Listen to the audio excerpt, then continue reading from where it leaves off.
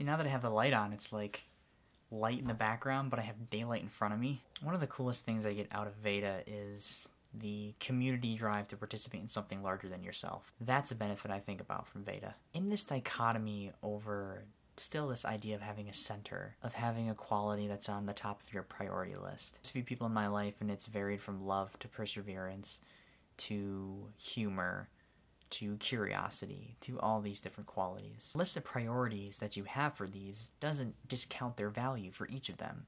But when it comes to making decisions, it shows you sort of the foundation that you have when you make a decision with them.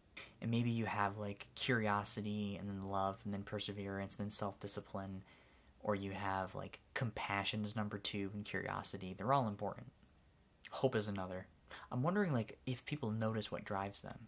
Are people driven by fear? Are people driven by a curiosity, by self-discipline? Is the work what keeps them grounded? And maybe it's different for a lot of people. Like maybe people say they have one they don't even know they have, or they claim that one motivates them when it isn't actually that one and it's the other. But I've been swinging between curiosity and self-discipline. What happens when curiosity drives you more than self-discipline? Is this something natural? Do you still stay focused despite being curious?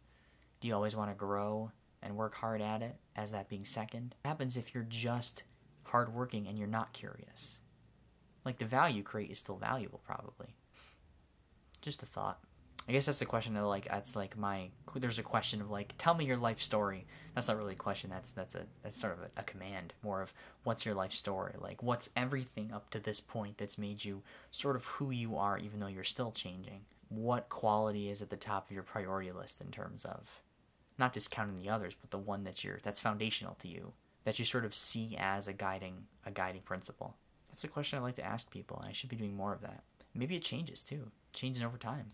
Sort of something I want to ask like every person that's done VEDA. What like when they make videos, what quality, maybe it's the content, maybe the person gets whatever quality they want out of the content, but like what quality are they trying to share that's on the top of their priority list? What's like a central theme that permeates a lot of what you create or what you want to share?